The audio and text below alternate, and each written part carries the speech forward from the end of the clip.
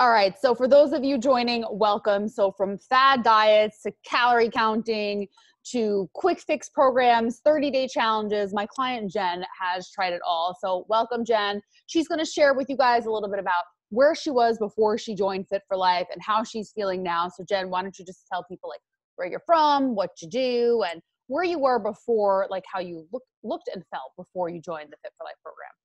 Sure. So I'm from Baldwin, Long Island, New York. I'm a physician assistant at a hospital.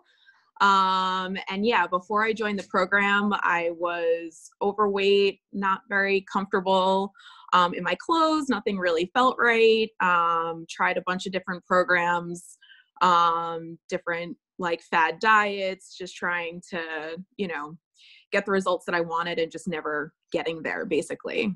Right. And then you said, I think you mentioned too, like you were doing a lot of like the calories in, calories out, which I think still a lot of people to this day believe like, okay, if I eat less and move more, I'm going to get great results. And that actually is an old school way of thinking, which we're coming to realize, right? Yeah. So it's, you think, okay, well, if I'm burning more calories, if I'm eating less things, if I'm doing all these things, and doing an extra exercise, maybe I can have an extra slice of pizza, but not all. If I run 10 miles, I could drink 3 beers. Like, yeah. But not all calories are created equal, I have learned. So Thank you. Woo! Kind of ineffective. So yeah, definitely learned that along the way. Okay. Yeah. So good. So basically, and tell us how you felt in your own skin, like how much, how overweight were you? How were you feeling when you looked in the mirror? So I guess I was definitely almost 30 pounds overweight. I don't think I really looked in the mirror all that much. And when I did, I was like, oh, that's not me. That's not what I look like. Who is that girl?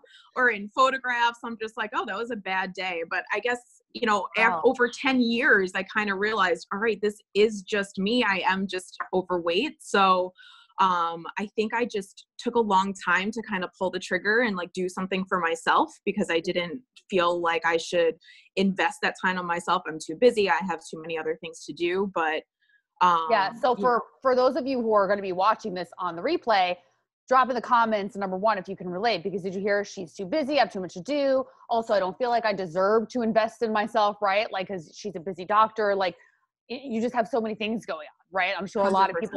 a lot of people can relate to that. And then like 1 year goes by and then 2 and then 3 and then like all this time goes by. So if you guys can relate to that, for those of you watching, drop the number 1 in the comments, because we hear that so often, right? Like, my kids come first, my career comes first, or whatever it is. And then it's like, all of a sudden you look at yourself, or maybe you don't look at yourself, but you feel like, oh my clothes aren't fitting. Like I don't feel good in my own skin. I'm tired. My skin is breaking out. Like I just don't feel well. Right. I remember you saying like, you just like didn't feel that great.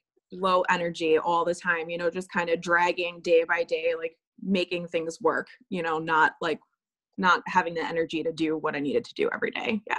Yeah. And that's no way to live. And especially when you're seeing patients as a doctor, like you need to have energy for them. So yes. Yeah, that's really important. So basically you're feeling super low energy, not great in your own skin. How long did you let that go on? I mean, it definitely over 10 years, just about like 11 years. Yeah. Yeah, that's a long time. And just I know. Jen and I went to high school together. We're only 21 now. No, I'm just kidding. We're in our 30s. So yeah, and as you get older, like ladies, as you know, it definitely does get a little bit harder. Like so hard. It's definitely harder. So if you're feeling like, wow, like it's getting out of control now, like it's time to make a change, because as you get older, it definitely will get harder. It's not impossible. I mean, our oldest client in Fit for Life is 67. She looks amazing, but like it does get harder. You know what I mean? So tell people a little bit about like, what was your breaking point? Like, did something happen? Did something trigger you to make you, I know you followed me because we're friends, but like, did something make you like, I got to reach out to Angelica? Like what happened?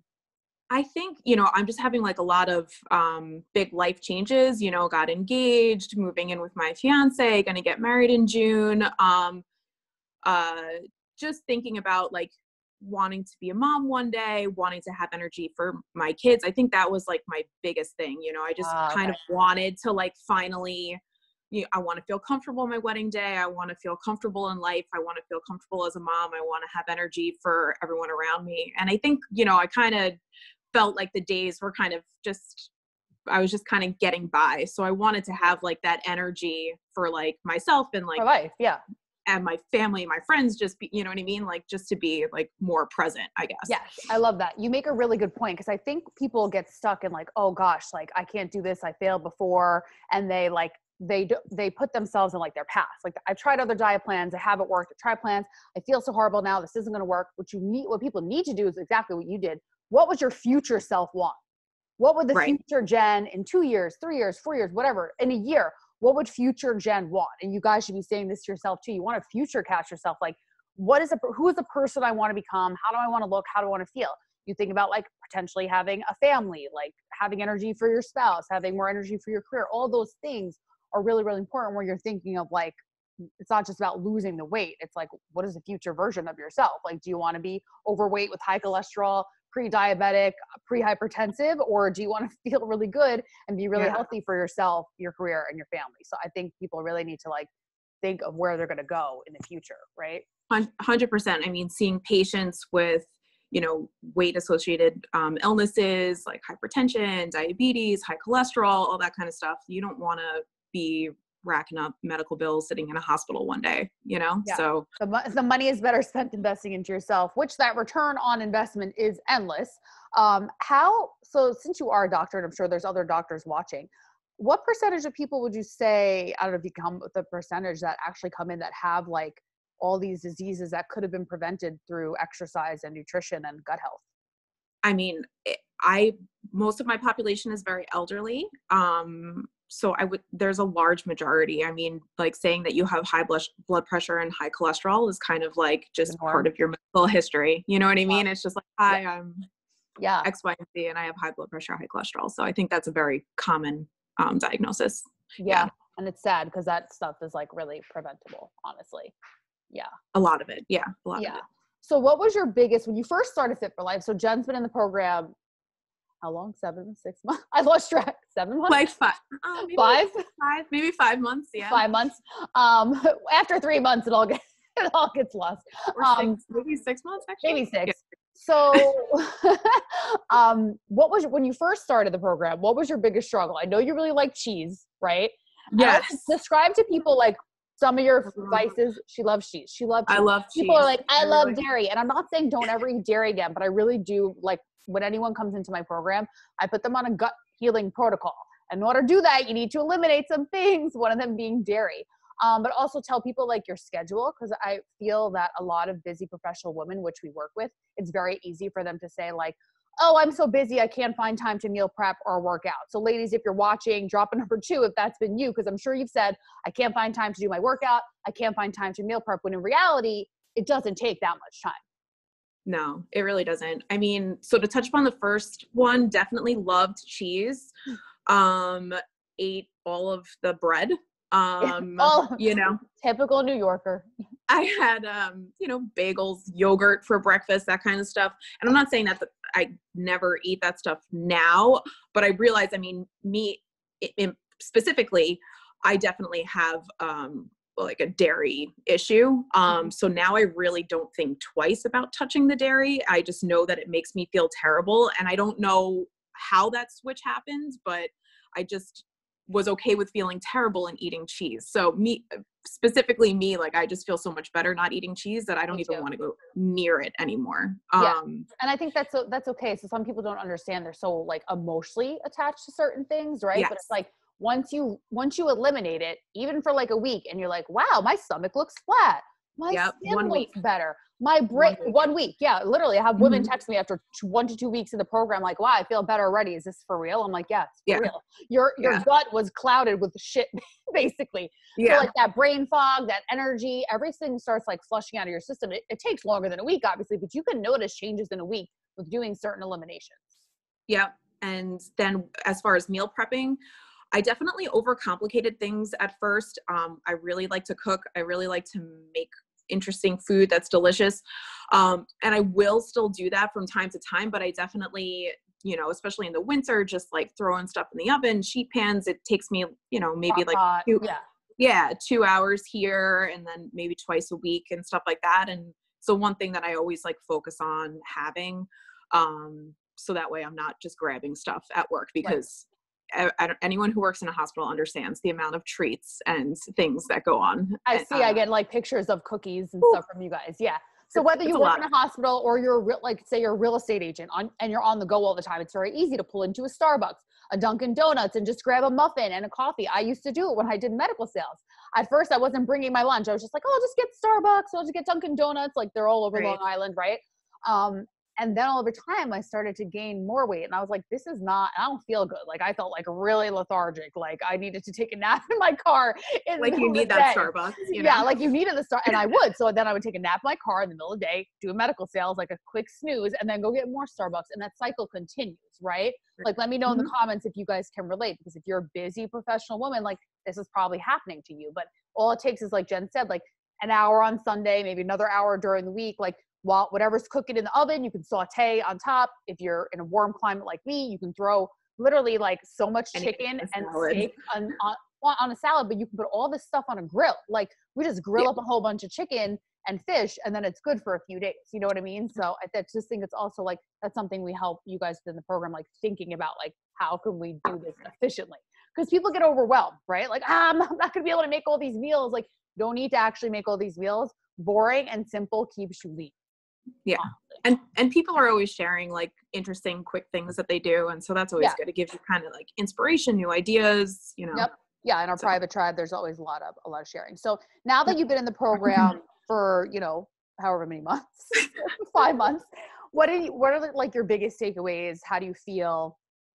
So one of my biggest things, so I always focused on fitness and nutrition in the past. And when you were talking to me about like getting your mindset right, I think I kind of poo-pooed the whole idea. I'm like, yeah. Everyone does. Everyone does.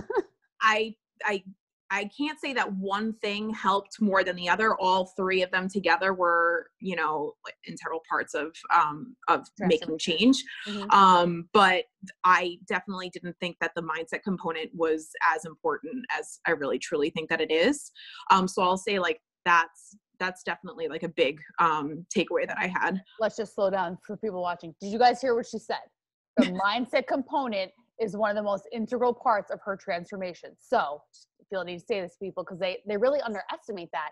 If you've been trying to lose weight for a long time, lose fat, whatever you want to call it, and you've been doing the workouts and you've been following a meal plan and you're not seeing a result, your mind is most likely not in the right place. You cannot just change the outer without working on the inner. You might be able to change the outer for a short term, like how you said, you lost a little weight, but you gained it right back. That's because you didn't change your mindset and your true identity around who you are and how you approach health. So it's very, very important.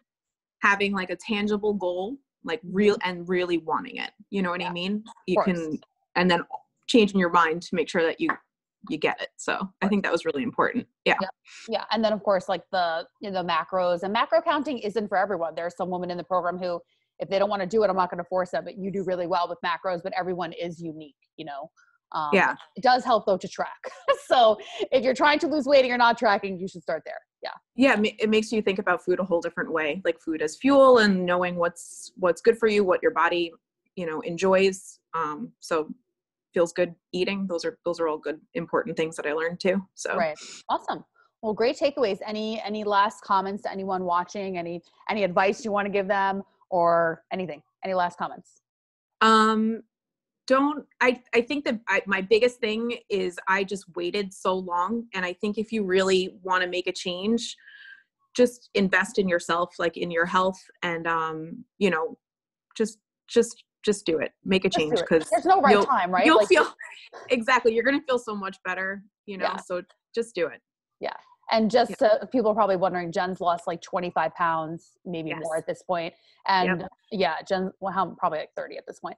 She lost like, close to 30 at this point. And more importantly, she just feels so much better, and clothes aren't fitting. Wedding dress probably needs to be resized like 5 more times before you get married. We're going to find out on Monday. So. Okay. Yeah, I'm sure. So you're not the first bride to be that I've worked with who like, oh my God, I just kept the wedding dress taken in so many times. So I think that's a really valuable point. Like, don't wait. You know, I looking back on it, like I waited until I was like 25, 26, and now I'm about to be 37 to embark on hiring someone to help me. And while that seems young, looking back on it, I wish I had started sooner because I went so many years in high school and in college, like, and even in my early 20s, like really feeling uncomfortable in my own skin and like hating myself. So you never want to be, you don't want to get to that place, right? So, and you're never going to feel ready and it's going to feel uncomfortable, right? Yes. And it's not always going to be sunshine and rainbows. And sometimes you need to eat more, even when you're full, or you know what I mean? Or you eat something that you don't really love because you know it's good for you, but welcome to life. It's not always sunshine and rainbows, but overall, you know, I think we have fun in the program. I love the group calls and the tribe, but lots of support. So, lots of support. Yeah. And for anyone, if you have any questions for Jen, you can drop a comment on this post and she'll get back to you, or you can message either one of us. Thank you, Jen, for being on. Thank you. And also Jen's referred like a million people to my program. So thank you, Jen, for that as well. And I will see you soon. Message me if you need anything. And thanks for watching, guys. Bye.